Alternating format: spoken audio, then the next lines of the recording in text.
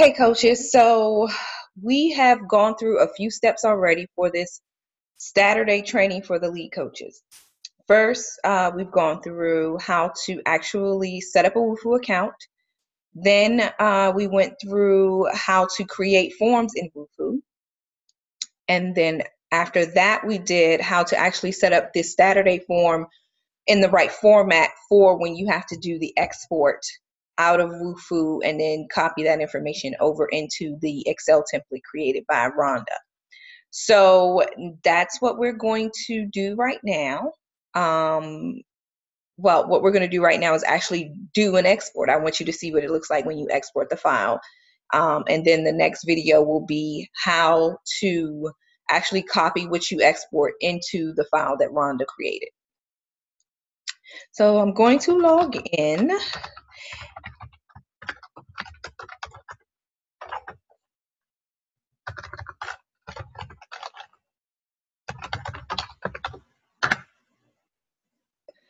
Okay, so I've logged in, and you've seen this screen before because I have it. I've used it in a few of the trainings so far.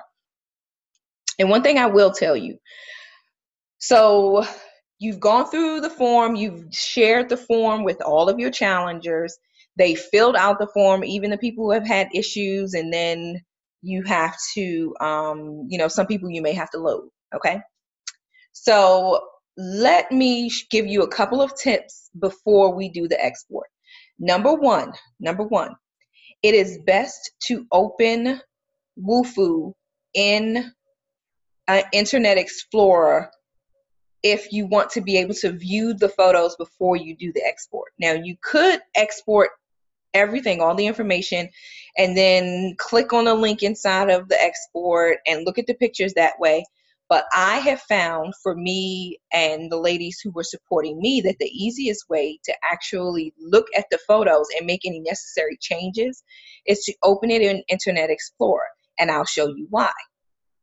When you open it in Internet Explorer, so we're going to go to the Saturday file here, and as you can see, we have 305 entries.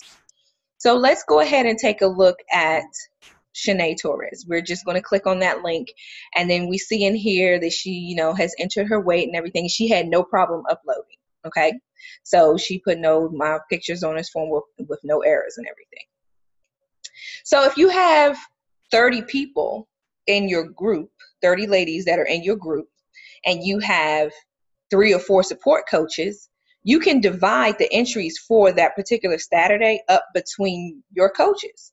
So if you have 30 people and you have 3 coaches that are looking at these and helping you with support this, then each of you can take, 5, some can take 10, whoever has the time, and look at the files while they're actually in Wufoo and Internet Explorer. And that way, when you export the file out and you have to do all the calculations and everything, it's a snap, it's a breeze. You don't have to go into the file and download pictures and look at pictures.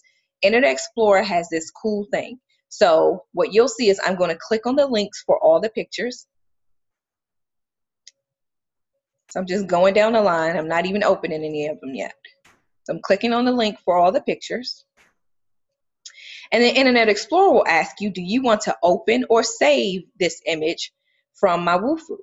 I don't want to save it. That's going to take up space on my hard drive. I don't have that space to give. So what I'm going to do is open the file. It opens the picture for me. I can see that it says 27.3.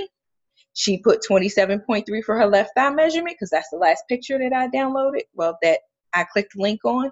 And then I can go to the next one. It is 27.6. Did she put 27.6? She put 27.6. And then just keep looking at them that way. The files are not saved to your computer. You don't have this massive folder that has all these downloads in them or anything. That is the great thing about opening this in Internet Explorer. And if you have a spreadsheet like we have that has all of our challengers in it, and then it has the beginning measurements column, a week 1 column, a week 2 column, a week 3 column, when your support coaches and yourself are finished looking at a certain set number of pictures, you can go in and say, yes, they submitted, or complete. You can put it in a complete column, complete in the column next to week 3 or whatever week it is for that particular challenger. And each of the coaches that have access, the support coaches who have access to that, can do that for their 10 people. Do you know how simple that is? Whereas you as a lead coach may have had to look at all 60 people or all 30 people in there and, then reach out to your support coach and say, I need you to go back to such and such person and ask them to retake their waist picture. No, you guys can break this up however you want to break it up. We tend to just do, okay, I'm giving you 10, I'm giving you 10, no matter if you're supporting them or not. And then we put complete or needs eye measurement or no pictures attached into the file. That way we know what we're missing, and then we reach out to those people. You can do it however you want to do it. It's your group. You can lead it however you want to lead it. But this right here saves you so much time. So I will stress, open it in Internet Explorer, click on all the links for the people, look at the pictures, and then the space is saved on your computer and time is used wisely. So that's tip number 1. Tip number 2 would be have that sheet with all of your challengers in it and their partners and their encouragers and everything, and add columns onto it that say beginning stats, beginning pictures, week 1, week 2, week 3, final pictures. And that way you guys can just check these people off as complete, or you will know who your problem people are. So when the following week comes up, and if they still haven't submitted on time, then you can say, you know what, sayonara, I'm sorry. Or you can keep a record of it if you gave them a chance, that next time there's a challenge, they'll be one of the last people to get into the challenge because they were constantly late. You had to constantly chase them around for stuff. So that's tip number 2 from Coach G.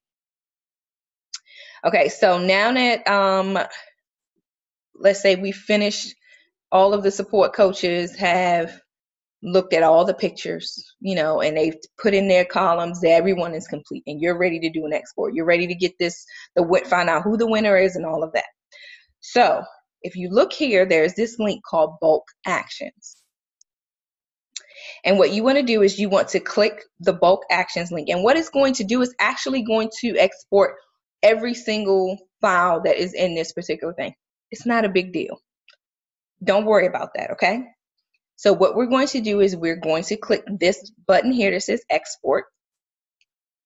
And then it's asking you which way you want it to be exported. We want in an Excel because we're going to move it from this particular file over to another Excel file. So let's go ahead and export in Excel. And then it's working in the background, and then it's asking you, are you sure you want to do this? Could be corrupt. Yes, let's go ahead and do it. So what do you want to do with it? I'm going to open it. Yes, I know. I have antivirus software, so it does this for me all the time. So I'm going to go ahead and allow it. And it's working and working. It's 278 files that it needs to export. And then you'll see what it looks like once it actually opens. All right.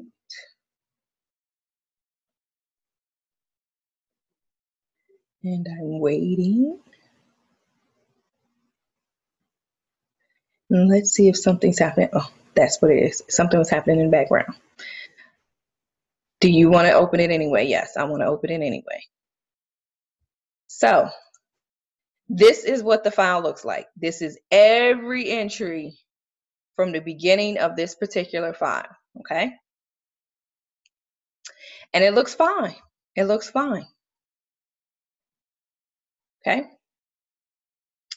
So in this section over here, you will see which weeks these are for, okay?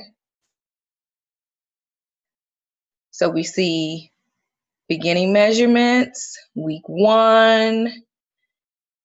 This person came in late, so their beginning measurements, and then right after you'll see week 1.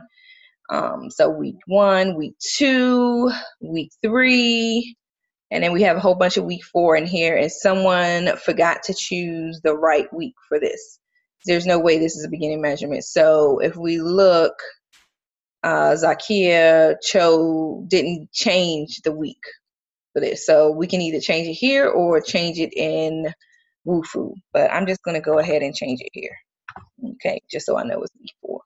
A couple people didn't do that. So Kina and Tamika and Margo. Okay.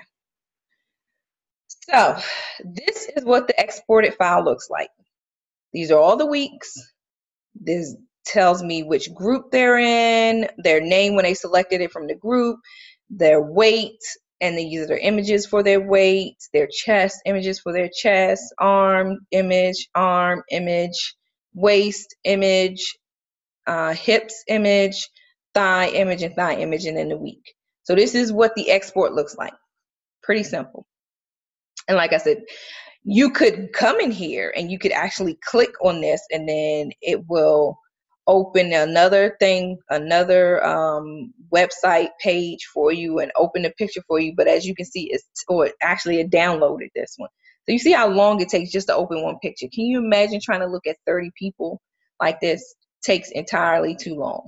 So take my word of advice, open Wufoo and Internet Explorer, break up the number of ladies that you have among you and your support coaches. Look at it in Wufoo, see if it's any issues. It's easy to attach pictures to a submission in Wufoo. If something's missing, all you got to do is hit edit, go find the picture that you want to attach and attach it to it. It's very simple. Do most of your work in Wufoo. And then when you export the file, it's easy peasy. So that covers how to export the file from Wufoo. And what you want to do, one last thing, what you want to do is you actually want to save this file somewhere. So you can save this file on your computer, or you can save it in a Google Drive, and then that way you can use it again. So for now, I'm going to save it on my computer so it'll be easier for me to use with the actual Excel template, because once you put something in the drive, you really don't want to mess with it like that. So I'm going to go ahead and do File, and I'm going to save this as in my documents. I have a specific place that I keep these. I have a F folder, and then I am going to save this as an Excel workbook. And see how I have this? So I'm going to save this as F challenge worksheet down low, and I'm going to put the date on it. So 06/29/15. Okay, so now I know where to find it when I need to use it. So that covers how to, a couple tips for checking the validity of pictures and everything, and then measurements and weights that are inputted into Wufoo, and how to export your file from Wufoo. I'll be back later to show you how to take what you exported and actually put it into the worksheet that Rhonda created.